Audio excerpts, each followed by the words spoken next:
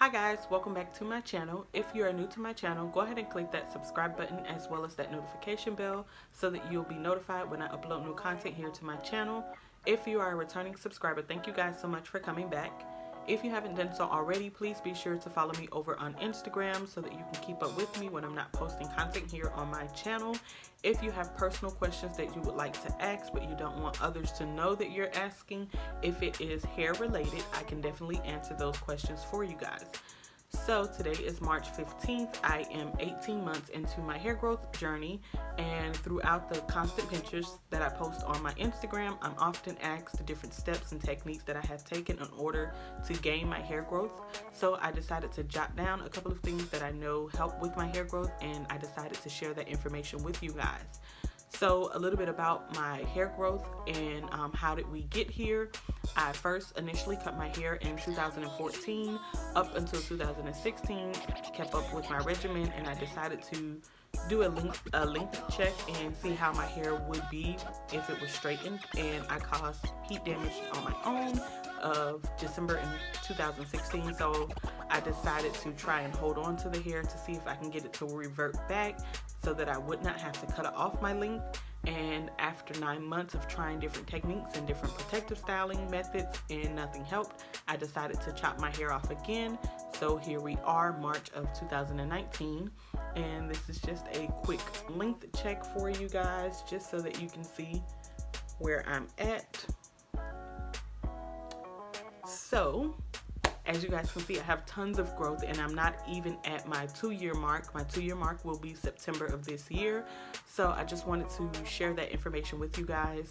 I would like to say that what may work for my hair may not work for your hair. So even if you do try these steps and it doesn't work for your hair, please keep in mind that these are just things that I have tried and it has helped with my hair.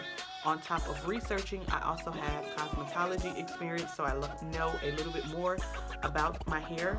Also, I do tons of research when I want to try something new for my hair, or if I have noticed that my hair is not doing what it usually do, I'll go in and I'll change up my regimen. Often you'll see me look down, and that's because I have this journal here where I have jotted down different techniques and different steps that I have taken so that I can make sure that I pour out that information to you guys. So starting off, the number one thing is I do not use heat in my hair. I do not blow dry my hair. I do not flat iron my hair.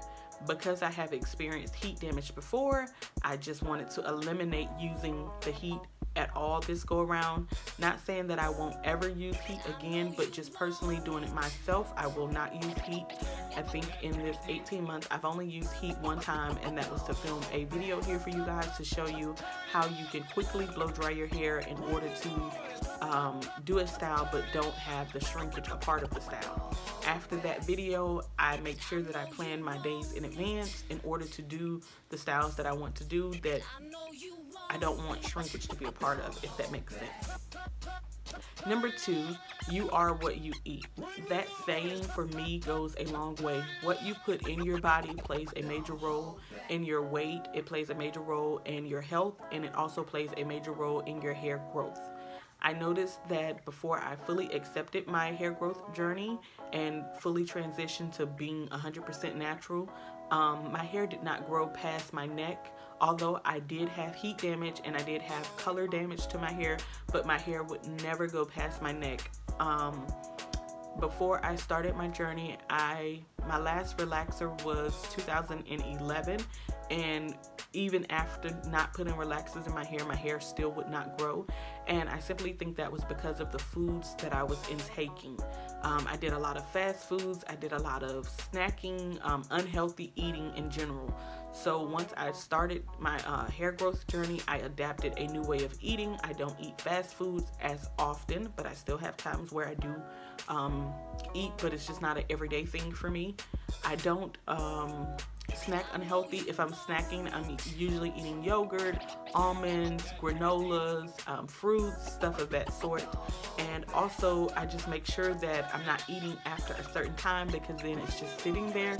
So I typically take myself and I put myself on fasting restrictions where my first meal is 12 p.m. noon and my last meal is 7:30 p.m. And between 7:30 p.m. and 12 noon, I'm only drinking water. So I have this little jug here that I bought from Walmart, and I try to make sure that I finish it throughout the day. I'm not the best with that because often when I'm at work, I kind of forget that I'm, needing water. So I'm just constantly working and not drinking the water. But I do keep it with me in order to help with my water intake. Number 3 on my list is to exercise.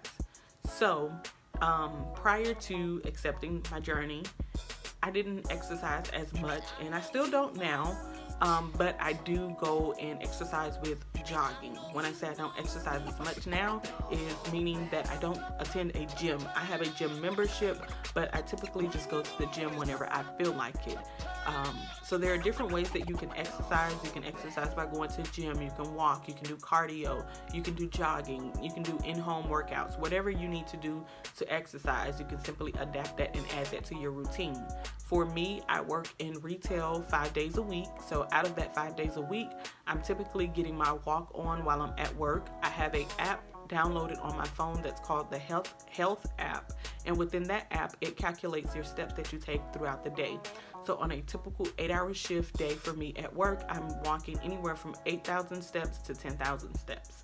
So that's how I feel to get my exercise in. It's just something about the gym that I can go into it and I love it one minute and then the next minute I hate it. So me and the gym, we have a love-hate relationship. So if you have to get up early in the morning and do a quick cardio exercise in the morning before going to work to get that stimulation that your body needs, you can do that. You can jog, whatever it is that you need to do, just include some type of exercise into your regimen. Number 4 for me is to not shampoo as often. I don't shampoo my hair but once a month, and that's simply because after doing researching, I realized that shampooing your hair strips your hair of your natural oils. So why would I want to strip my hair of the oils that it's naturally giving off in order to help with my hair growth? So I use a sulfate-free shampoo, and I only shampoo once a month. That once a month happens to be when I'm doing my monthly protein treatments and my monthly cleansers to my hair. So however you would like to do it, if you are someone that likes to shampoo every week, try taking it to every 2 weeks and then going up to every month. It just depends on your hair and what you're trying to achieve. Number 5 is to rinse your hair with cold water. Warm water seals your hair cuticles, making it lay smooth. Smooth hair cuticle better reflects light, giving your hair the shiny appearance that your hair needs. That simply means that when you're washing your hair, after you have gone in and shampooed it with your warm water, you want to close up the cuticles and the nutrients that you just added into your hair with cold water. So by doing so, you're giving your hair that moisture, that shine that it needs, and you're not taking away from what you just decided to add into your hair. I typically do it when I'm washing my hair in the shower, so I'll wash my hair first and then begin to shower. So you want to wash your hair in warm water, and your last rinse that you're going to do to rinse out any products in your hair, you're going to do it with cold water. So you're going to do that real quick, massage your scalp, wash it out, and you're going to close up your cuticles. Number 6 is to wash your hair bi-weekly or weekly. For me, when I first started my journey off, I would wash my hair bi-weekly. Now that I have my YouTube channel, I wash my hair every week, once a week, sometimes 2 times out of the week. You just have to find what works for your hair, and by washing my hair, meaning I only use a conditioner throughout the week. I don't shampoo my hair, I don't do dry shampoos, I don't do co-washes. So it's just a simple conditioner throughout the week so that I can, record a new video here for you guys, or if I just simply feel that my hair is time for it to be washed. Number 7 is monthly protein treatments. Now, I have 2 videos here on my channel where I do DIY monthly protein treatments that I'll link down below in the description bar so that you can check those out. These are all DIY friendly. These are things that we normally would have in our refrigerator. If you don't have avocados, of course, you would have to go out and buy them. But for me, I eat avocados on a regular. So if I forget to eat one, then it will be hold on to until it's time to do my monthly protein treatments. You want to make sure that when doing protein treatments that you do your research and make sure that your hair is not protein sensitive, and if it is, then you need to find a protein treatment that is for protein sensitive hair. Also, you want to make sure that you only do protein treatments once a month, because too much protein in the hair can be very harsh on the hair. So for me, I set it out to do my protein treatments through the 1st of the month. So anywhere between the 1st and the 5th of the month, I set a time out to do my protein treatments. That way I don't over protein my hair. Number 8 is to do a ACV wash. If you don't know what ACV means, it's an apple cider vinegar wash. For me, I take the Bragg's vinegar with the mother in it, and you want to dilute it. Please, whatever you do, make sure you dilute your ACV. Do not pour straight ACV on your hair, because that is very damaging, and that's not something that you want to do. You want to make sure to dilute it. So I take half of the apple cider vinegar and half of water and dilute it into a spray bottle, and I spritz it on my hair, start from my ends, and then work my way to my roots and my scalp, and just to massage it. And that simply cleanses your hair of any product buildup that you have encountered over the month or months from now. Because I do mine once a month, it gives my hair a good cleansing for that next month, so that I can go in and add more products. Although you're washing your hair throughout the week, you're not really cleansing your scalp with some of the washes that you may do. So by doing that apple cider vinegar, you're cleansing your scalp and you're preparing your scalp for the new growth for the new month. Number 9 on my list is to massage your hair. By massaging your hair, you're actually stimulating that blood flow that your hair needs in order to move around and to do that growth. So you're just going to take the palms of your hand and you just go in and you massage wherever you feel the need to do, and you just go all around. You can do this while just simply laying in the bed, while washing your hair. I typically do it when washing my hair. They also have different scalp massagers that you can buy if you don't want to use your hand, and you can just use that scalp massager when you're washing your hair. You want to do so that you can help stimulate that blood flow, so that can stimulate that circulation that your hair needs in order to grow.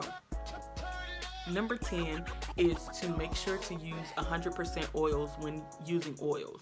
When I first started my journey, I would buy hair oils from the beauty supply store because they said 100% oils. After doing my research, I realized that those oils were not 100%, and I started doing more research to find 100% oils, and I found out that GNC has all of the oils that I need for my hair. So of course I had to do my research, find out what oils that I wanted to use for my hair depending on what I was actually going for. My hair doesn't like moisture, so I don't have to really worry about the moisture part, but in order for me to just get the growth that I need, I take different oils that I buy from GNC and I mix them together, and I use them throughout the week, throughout the month, however you want to put it, but it's typically out the week. Whenever I'm doing a twist out, whatever style that I'm doing, I make sure to add oils to it. And then of course when I'm taking down my hair, I add the oils as well, and I make sure to add it on my fingertips so that it can help with the growth that I need. I do have a video where I have linked together all of the oils that I use, so I'll link that video down below so that you can see if it's the oils that you need in order to help with your growth. Those are the top 10s, but I do want to throw in a few other things. Also, make sure to sleep with a satin scarf on your hair. Typically, you may think that sleeping on cotton is good, but it's not, because when sleeping on cotton, you're simply taking the oils and the nutrients that you just put in your head and you're throwing it over into that cotton pillow. So you may want to buy a satin scarf, a satin cap, or either a satin pillow to make sure that you're sleeping with. If you have the satin pillow, you don't have to tie your hair up with that satin scarf at night. Another thing that I notice is I don't dry my hair with a towel. I dry my hair with a t-shirt or a microfiber cloth. It just helps with the frizz, and it also helps with my styling method. And I want to say that's about it that I actually do to help with my growth. I hope this was very informative for you guys.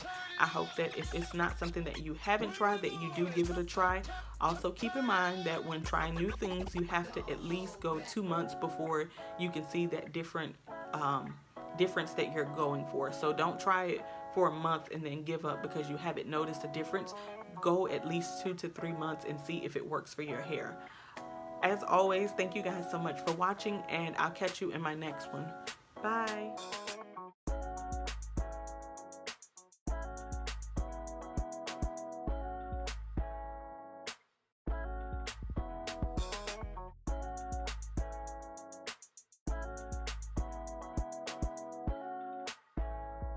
Bitch in the mornings, catch me at nighttime. just fine.